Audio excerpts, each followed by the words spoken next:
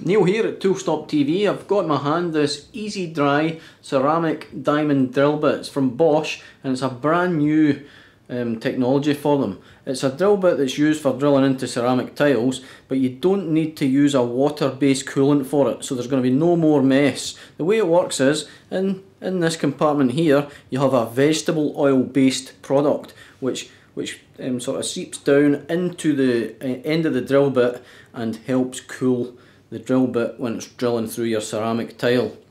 So there's a couple of features about this. It's going to give you double the lifetime of a normal wet diamond drill bit. It's not going to leak the vegetable oil because of the sealed end on it. And again, it's really clean. There's no mess to tidy up after you with water going everywhere. These come in 6 to 14mm diameters, so various different sizes. And you can also buy a kit which is going to give you a 6, an 8 and a 10mm. Now, something I need to show you on these is that they need to be used properly, so I'm just going to demonstrate that to you now.